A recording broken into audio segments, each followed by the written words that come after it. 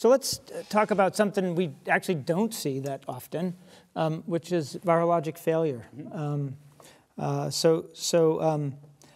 gonna bop this over to Eric because I think we got to make sure we get a mix here. But so virologic failure, like your approach. Yeah. So we don't see it that often, fortunately. Right. Resistance companies are going out of business because the treatments are so good.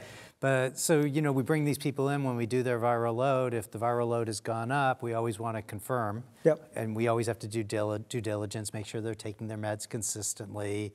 And if they're not, we'll figure out why, make sure there are no important drug-drug or drug-food interactions, which is still relevant with some of our more commonly used therapies. The cations and things can affect absorption of even some of the new integrase inhibitors. So you do all of that, and if you really think that they're experiencing virologic failure on a stable regimen, we do resistance testing. And the resistance testing will usually answer the question, right? Because if they have no resistance, then there's probably something going on with the way they're taking their meds. And if they have resistance, then we design a new regimen. And we don't have a lot of, we probably don't have any randomized control trial data for first-line failure on integrase inhibitors. Right, yeah. But we have enough other data that we can probably extrapolate from. And the reality is that, we know unequivocally that boosted PIs with even recycled nukes, and certainly one active nuke is going to work.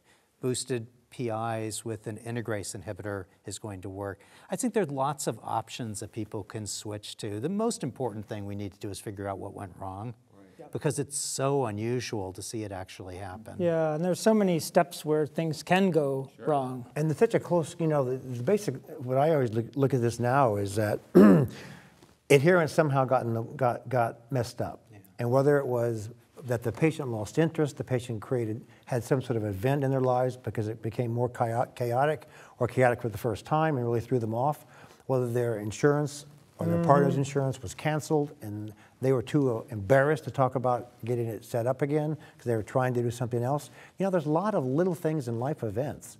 It's not the medications failing, it's the medications failing to get inside the patient. Right, Oftentimes that is the no, problem. I think that's right. Yeah, I mean, there's so infrequent now to see someone who's got detectable virus who's actually taken their medications that it always makes you wonder, are they telling the truth? And here, the practical thing to do is just call the pharmacies. Sure, and see when they've refilled it. Sure. Incredibly accurate. Yeah, I'll just say that, when a patient tells you they're taking all the medications and they have quantifiable viral loads and no resistance. Above, say, 200 or so. Yeah, above 200. And I think we should talk about the low quantifiable level viral loads and how we handle that. I have found it helpful to have somebody else in my office talk to that individual, because the patient doesn't want to disappoint me by acknowledging that they're not taking their medication. They know that I've encouraged them to do it, and they don't want to admit it. And so, I always have our case manager talk to people to find out what are the obstacles in their lives that are really preventing them from being able to take the medication the right way.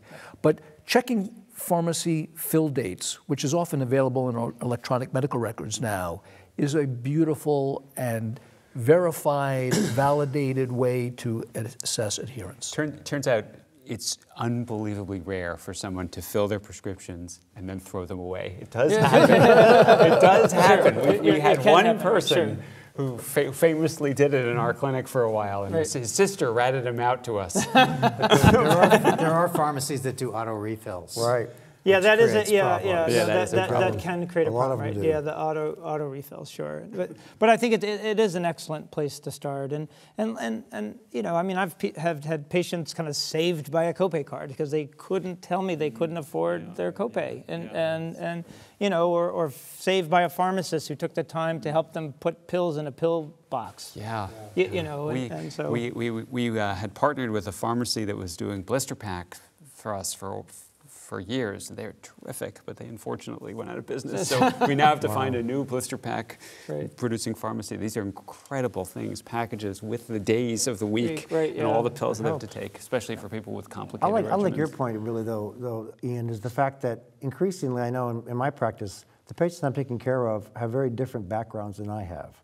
in terms of medical sophistication, medical literacy, all kinds of things, socioeconomic. Most of them aren't HIV specialists. Not really. But, and I agree. I am an authority figure for them, and they don't want to disappoint me. So having them speak to someone else in the clinic that may look like them or come from the same community can actually be very revealing as to what's really going on in their life, because they may not tell me that they lost their job and that's why they haven't taken their medications, but they still show up for the clinic visit because they got time on their hands. But you know, that's not always a good thing. And they're using drugs and right, things they're like using that, drugs or or even embarrassed to be homeless. Things right, Right, sure. It would be remiss though if we didn't mention that as good as everything is and how easy it all seems, we still have these rare patients in our clinics that we've been treating for 20 years who have a lot of resistant Yes, virus. right. Oh, yeah. And it's just been very difficult. And I know we're going to talk a little bit about some of the new drugs, but occasionally we need to fall back to the lessons learned over a decade ago about how to manage people with truly multi-drug resistant virus.